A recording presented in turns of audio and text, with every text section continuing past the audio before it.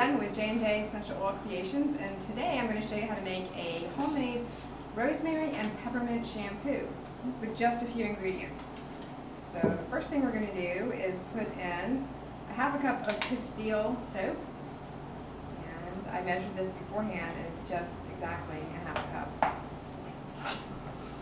Put that in, and then we're going to add, and there's different scents of the Castile soap that you can get. This is the almond, I like that. There's other ones that have like a lavender or peppermint scent. So really the peppermint would really be ideal for making this one. And then we're going to add a half a cup of distilled water. And that's going to bring us pretty close to the top of this bottle. This is a 8-ounce bottle. Bubbling up. It's definitely a poo shampoo. And then we're going to add our essential oils. The rosemary, I'm going to add about 16 drops. I'm not sure how much I have left in here. So Jean, my official counter. Can't see it?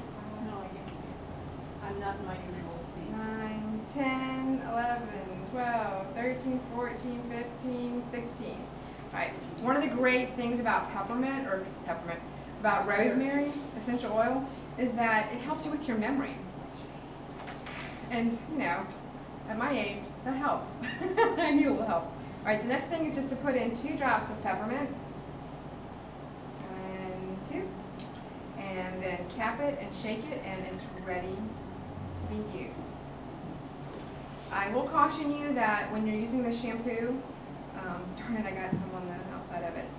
You don't want to get it near your eyes. That peppermint and even the rosemary essential oil, if you get that in your eyes, it's going to burn.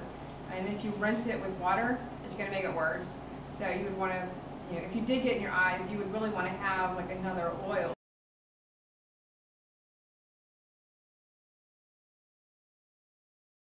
So keep your eyes closed when you're shampooing.